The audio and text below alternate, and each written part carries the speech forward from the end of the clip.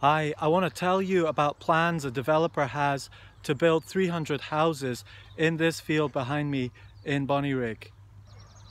It's a rough video overview while I'm walking my dog. In this video I want to show you some of their plans and how it matches to the actual land, and then the next steps for us as residents. So here's the plan. They want to build 300 houses in this field. Just to help you get your bearings, this is the railway path, that's Tesco up there, that's the community hospital, that's St Cyr Park, Waverly Pavilion, up to the High Street and the toll over there, that's Gladstones Gait and Bairds Way. Here it is on the map. So that's Tesco, that's the big roundabout, that's the old Mayshade, this is the cycle path, Waverly Pavilion, the park, and this is the field they want to build on, Gladstones Gait, Bairds Way. The Midlothian Council have given permission to build on that bit of land in their local development plan. It's just about to be approved. So the developers are jumping in to get their planning application and the consultations done. Here's their concept plan. And here's what the Midlothian Council's development plan gives permission for. Permission for a main access of the road here with a crossroads and a little access from the side to a little bit of a development. This is what Walker Homes want to do. They want to build 300 houses on this patch here. They want to put a tree line there. They want access through the existing development here, main access through Gladstones Gait and Bairds Way as a loop round there. They want a second part of the development to come off the main road here, the distributor road. So it's two developments, one with like 30 houses and that one with like 260 houses. Give you a quick overview of what they explained as the main points to us in the community council meeting 3 weeks ago. That's like a suds pond for overflow water. That's the burn, green area around about it. That's the access off the main road, and this is probably internal road. Access through Bairds Way and Gladstones Gait. These are the roads.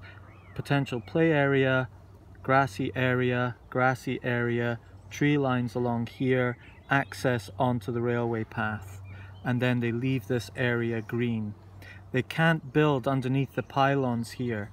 These pylons kind of make a natural stop to the development because of building regs. They can't build underneath it.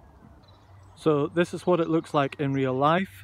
Main access from here and down there, Bairds Way, and then another access from down there off the main road into that section. They'll see that pylon along there, and that line, that will be the outer line of the development. This is it from a different angle, looking straight down the pylon. So the development will be from here over to the houses there. That's the community hospital behind us and the path down to the bridge to Tesco and the roundabout there. The development's going to be from these pylons over to the houses, and we'd like them to designate this area here as a community woodland and dog walking space with allotments. We're down now at the bottom of the site near Bairds Way and the burn. Walker Homes came to the community council 3 weeks ago to tell us that they're starting this consultation.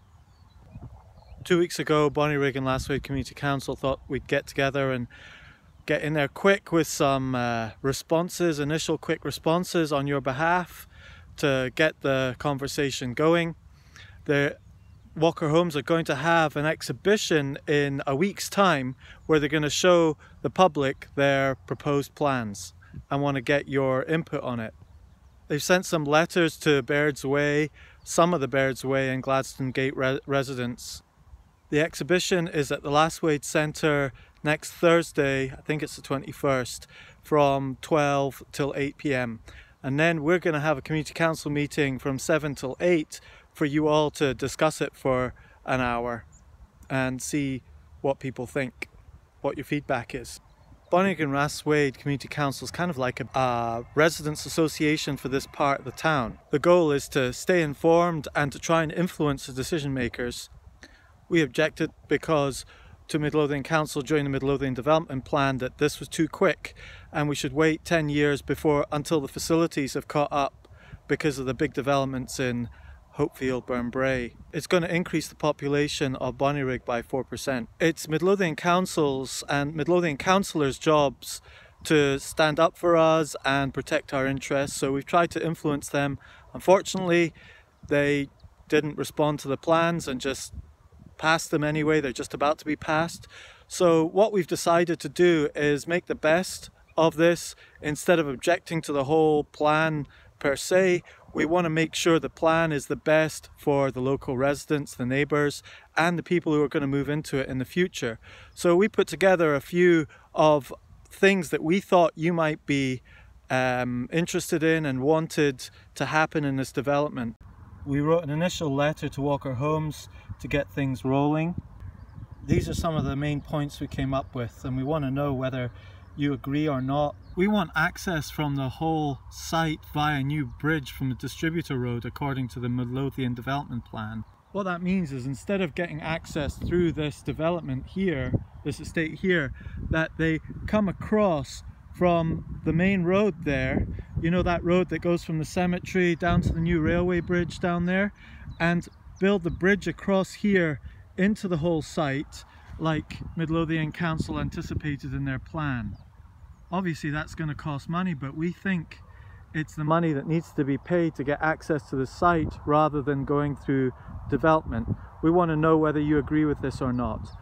Walker Homes are saying that they want to preserve some of the natural life across here, and a bridge across there will get in the way of it, but we're not convinced by that. We think a bridge across this will still preserve the natural life underneath. And with that, we want them to do a traffic impact analysis to assess congestion and emissions, especially on Bairds Way and Gladstones Gait. We also thought it would be good to have some meeting space. You know, we thought extending Waverly Pavilion so parents and community groups have an extra space to meet up. If the town's going to increase by 4%, then we need more community spaces.